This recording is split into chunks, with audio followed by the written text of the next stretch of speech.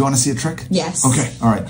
We're going to do a card trick today. Remember when I talk to patients, I talk about the red balls and blue balls representing the good eggs and bad eggs? The younger you are, more balls in the bucket, the more red balls, because when you're younger, easier to find good eggs. With time and diligence and kind of the different treatments we offer, we do everything we can to find a red ball, even as when we get older. Ready? Yes. Okay, so I have 3 cards in front of me, each one individually. Just keep careful eye on them. Here I have a red diamond, like the red diamonds, because these are good eggs. I'm going to put that on the table. I'm going to show you another one. This is also a red diamond, also another good egg. Great, we like these. And then, of course, every woman has both red and blue, so this is a blue diamond. Bad egg. Red, red, blue.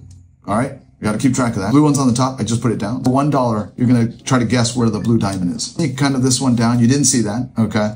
I took the blue and I put it on the bottom. That's okay. I'm just cheating for you. So for $1, tell me, where is the blue diamond? It's on the bottom. It's on the bottom. No.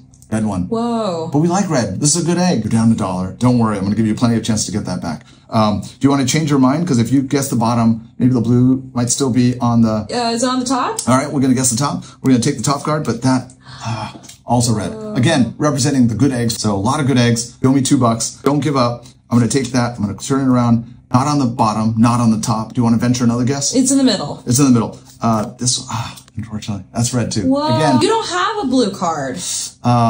Chloe, I do. The blue diamond's here. So even young women do have bad eggs sometimes. So you owe me $4. Okay, you want to keep going? Yeah. Okay, let's keep going because I want you to win your money back for another $1. So we know the blue's on the bottom. Let's guess the red diamonds. Okay. So if the blue one's on the bottom, where do you want to think that maybe the red diamond is? On the top. On the top. We're going to take the top card. Whoa. Blue. Okay. This is like that 45-year-old that we sometimes talk about. There are red diamonds, but the blue diamonds are more prevalent. It's harder to find the good egg, but let's keep trying. Gotta find the red one, okay? It wasn't on the bottom, it's not on the top. You owe me $5. Where do you think that red diamond might be? The middle. In the middle, okay, let's try the middle. The middle is also blue. You owe me $6, so don't give up. I don't think you only have 3 cards. You don't think I have 3 cards. Well, let me show you, okay? I have 1, I have 2, I have 3 cards. You now owe me $7. Don't give up. We say for all of our patients, hang in there. With time, you know, we're going to do everything we can to find that good egg, the red diamond. Okay. So in fact,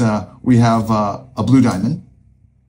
We have the red diamond. Okay. Chloe, you're down $7. Double or nothing. If you just guess this 3rd card, double or nothing, you can get all your money back. What do you think the 3rd card might be? It's red. It's red. Yeah. Unfortunately, you owe me $14. Whoa.